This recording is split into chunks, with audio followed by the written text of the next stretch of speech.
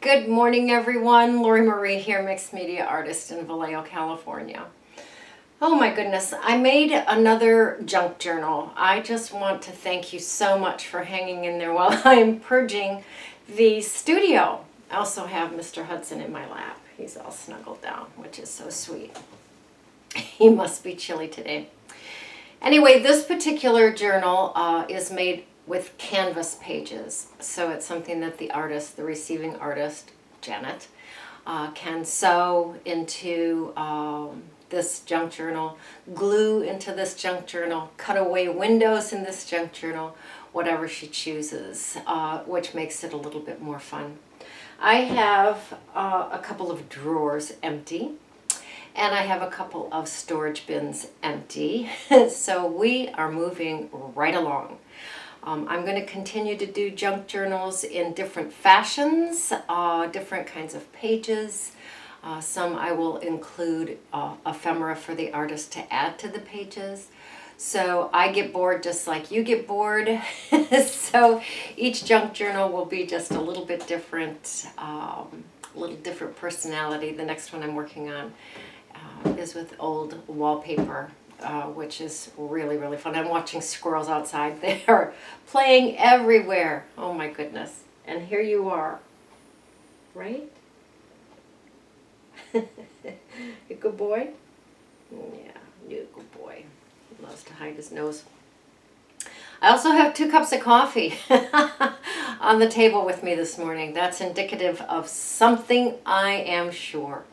So thank you so much, all of you, for the support as we purge and sell and give away and slash prices and. So I'm going to include, at the end of this video, I will include a video that Rob took of his birdhouses, which are amazing. They're on a French fence. We're not taking the birdhouses with us, and we're not taking the French fence with us. So everything must go. All right, enough from me. See you on the table. So here's your project for today. This is a junk journal. I've used elastic as the closure and vegan leather, etc., etc. These are the pages from my first attempt at the little girl with painted hands. This book is made so that the artist can take these pages out. Since they are canvas, you can sew on them, sewing machine, hand stitch, glue, whatever you choose to do. Very, very, very, very fun. So the artist can take these pages out, play on these pages, put the pages back in, add to her heart's content. That would be the elastic here that's holding those pages in place. And the closure is complete. And I'm sending this off either today or tomorrow. So much fun. Thanks for playing. Okay, what I'm doing right now is I have a brown paper bag and I have some of my jelly prints. These are on printer paper. These particular ones are on printer paper. Bits and pieces, actually. I probably cannibalized them for something else. I'm gluing them with Mod Podge onto the brown paper bag for stability. My intention is to use them for the book cover, to emboss them and use them for the book cover. So we shall see.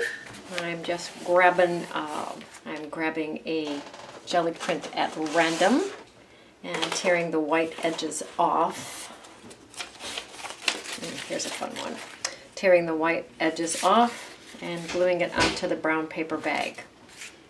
And I'm going to step away and let it dry. What a great idea.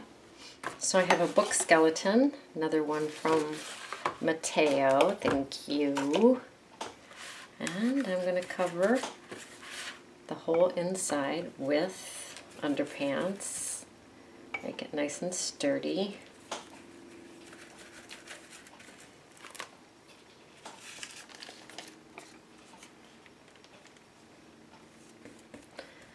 Underpants, Mod Podge. Go for it. Good morning, good morning. Coffee in hand, very dark o'clock. Underpants are dry on the inside of the book. Set that someplace so I'll lose it. This is the brown paper bag with the jelly prints on it. I'm going to rip it into smaller pieces and send these through the Cuttlebug, which is my embosser. First, rip it into smaller pieces so it fits in the folders that I have. Alright, I went through my folders, picked out a few.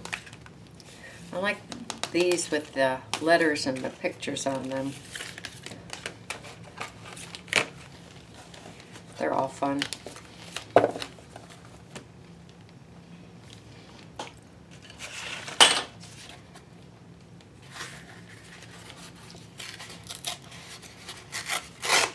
Now I have a Cuttlebug embosser. They don't make them anymore, but I'm sure that there are others out there, big ones, little ones, and I'm going to run this through my Cuttlebug.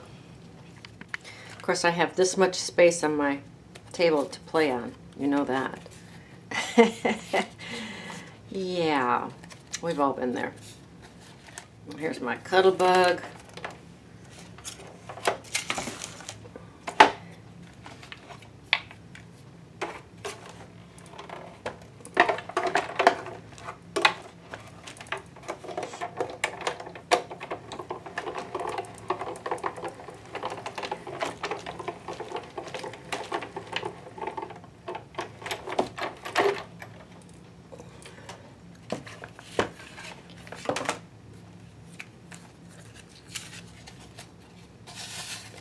Okay, I don't know if you can see that that's embossed or not.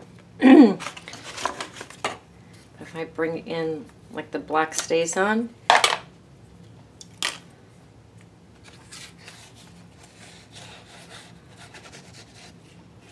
there, you can see the embossing. Beautiful. And I'm going to do that different envelope or different folders to all of the background pieces. Alright, I have everything embossed. Beautiful. And I am going to start gluing them onto the book cover. I do like mine straight. I wish I liked them wonky, but you know what? I just don't. So, I am going to bring in my Mod Podge and start gluing those onto the front and back cover.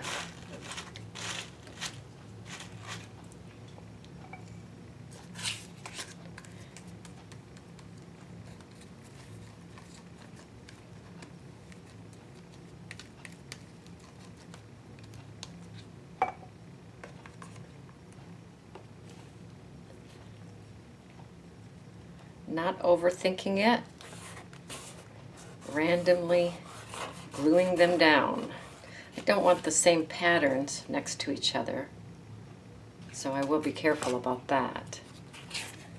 If I put the Mod Podge on the brown paper bag and let it soak in for a moment, then the brown paper bag is more pliable, more friendly for bending around bits and pieces of the book. I will be overlapping, creating texture that way as well.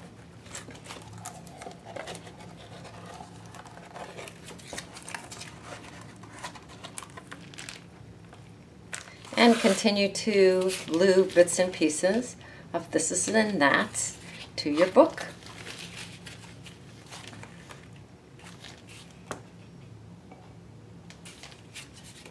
Okay, I have the front covered. Yum, yum, yum. And I'm going to roll it over onto the back and cover the back. Yes. And we're going to let that dry. Well, it's sort of dry. I'm going to bring in my black stays on and pick up the embossing. Bring that to life.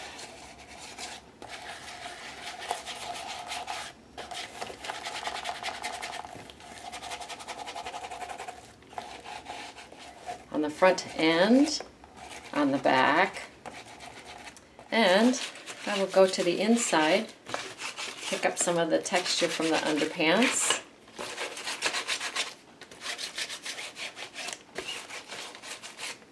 So it is a bit sticky from the Stays On and maybe some of the Mod Podge that's not quite dry. So I'm bringing in the foil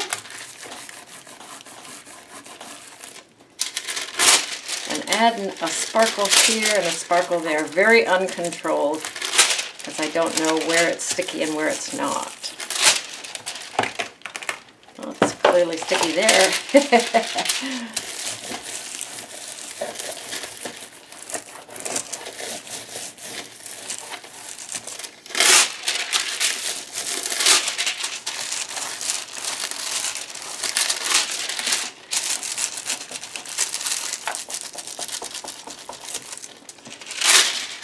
Beautiful. All right, book cover is done. Very, very fun. Little glitter. I don't know if you can see the bits and pieces of the gold on there. Yum, yum, yummy. These are pieces of canvas. The original storybook of The Little Girl with Painted Hands I did on canvas. I hand cut, of course, and created collages on the pages. Oh, we can glue you down. And I did not use the first edition, if you will, because of it being on canvas and it was a bit busy. So what I've done is torn the pages in half. Now they fit. So one piece of the one side of the canvas is bare, and then the next page has the original storybook on it. This is open for interpretation by the artist that is going to receive the book. Things can be sewn on here, glued on here, painted on here. Very, very yummy and delicious book. Lots and lots and lots of energy. And I want to put these pages in this book about the right size. What I want to do is I want to make it so that the artist can take these pages out and sew on them. So I'm going to use some elastic. Happen to have some elastic and a fun button here.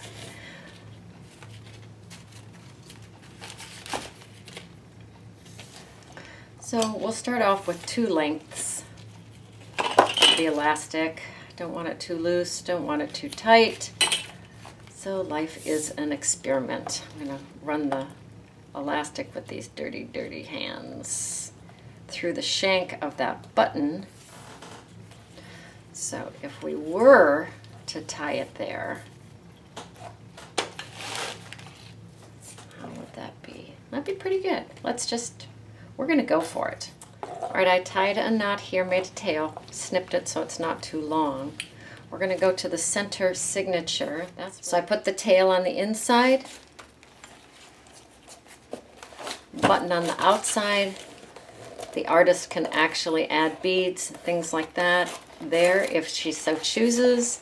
These pages are ready to sew on, embellish, add to, whatever she chooses to do. This was so much fun to do. So Janet, here you go. Thanks for the nudge. Your turn. Go create. Go play. Go have fun. Hey everybody, Handsome Hubby here, also known as Rob Jenkins. And going along with the theme of getting rid of all of our artwork, I want to do a little video of my birdhouses. So I'm just going to kind of scroll through these guys, give you a little detail work of them. So all of these are custom made assemblage slash collage pieces. And these all come from my collection of bird skulls. I've always thought bird skulls were fantastic, beautiful, and so there is a mallard duck. And the first one you saw was a pygmy owl. This guy is a pheasant.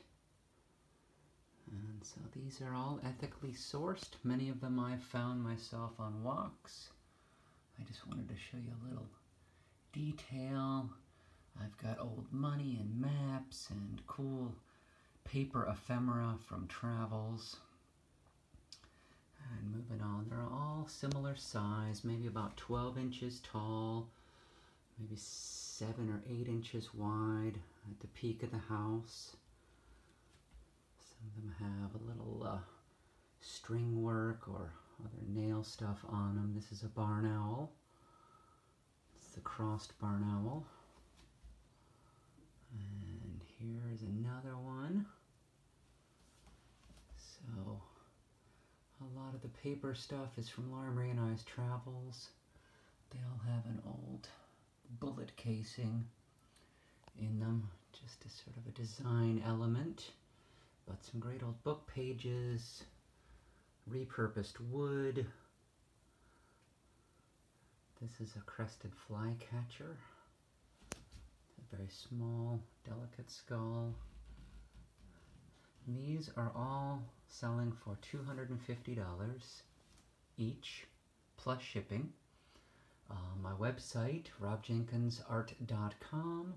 They're $275, but this is a special deal for Laura Marie's channel.